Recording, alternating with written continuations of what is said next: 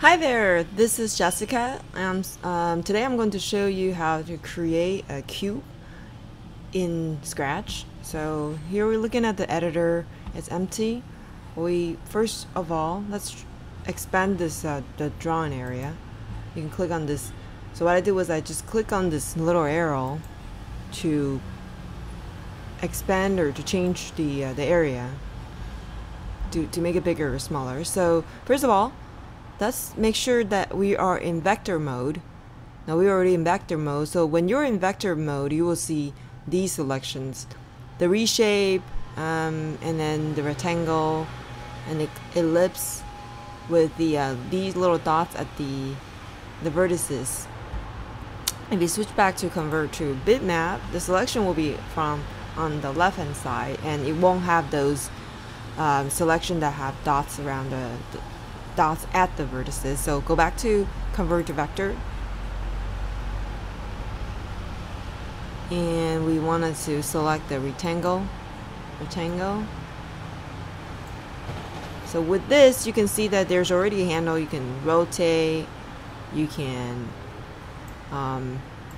make it bigger.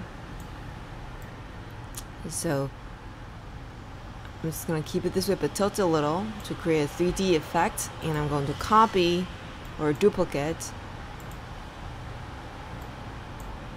pick the stamp icon and duplicate it, and now I'm going to create a copy, another copy of the top. And what's cool is I'm going to use the reshape tool to reshape it. So click on reshape, and you can move these vertices, move this vertex in so that these your box, this length is exactly the same as that, and so is this. So remember, they're all a copy of each other.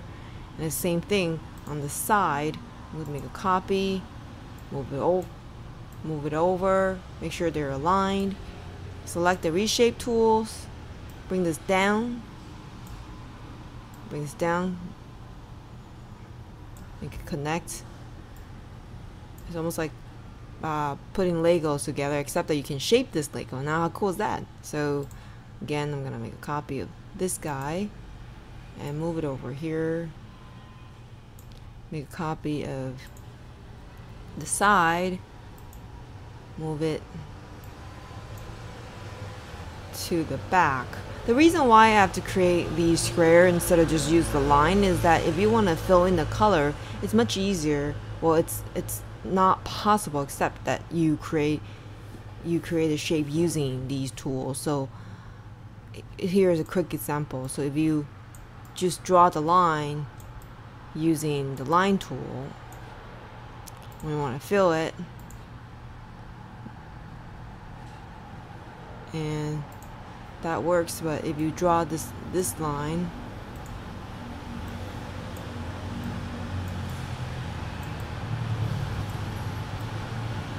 it's gonna draw a quick one, and now you wanted to fill, say, on top. It doesn't always work. See the top one now. Supposedly, if you could fill this top side, you should be able to fill this color.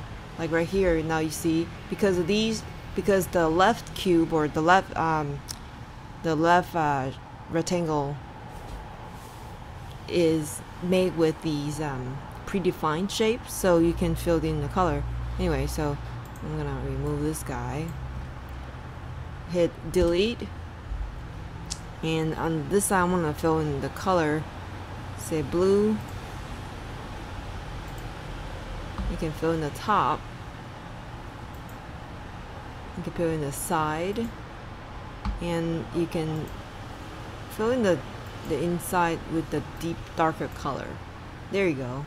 That is your very first cube. And also, by the way, you can also, of course, you can duplicate this, and you can change the color of the second sphere, say the red one.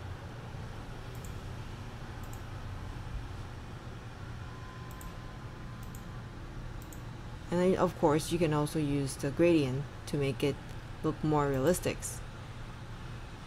say the light source is over here, then you would do these and